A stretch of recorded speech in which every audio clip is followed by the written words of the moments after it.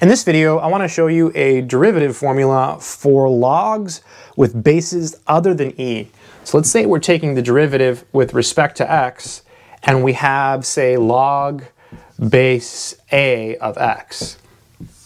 So the formula for this is pretty simple. It's 1 over x times 1 over the natural log of a. So this is the formula for the derivative of a log where the base is something different, like it's not e or it's not 10. If it's e, it still works. ln e is 1, so everything still works whenever a is equal to e. Let's do some examples right away. Let's say we have the derivative of log base 2 of x. So you see how this works. So this would just be 1 over x times, and then 1 over ln 2. That's it. That's how you do it. Let's talk about what I said at the beginning of the video, log base e of x.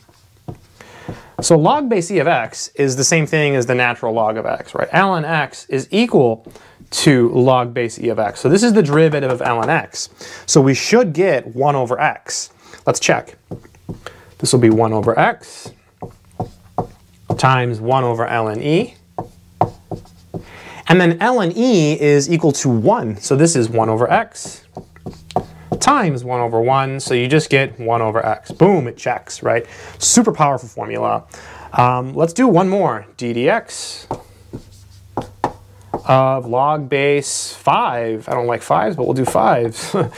So it's just 1 over x, 1 over ln 5, and that's how you do it. So pretty powerful formula. I hope this video has been helpful. Take care.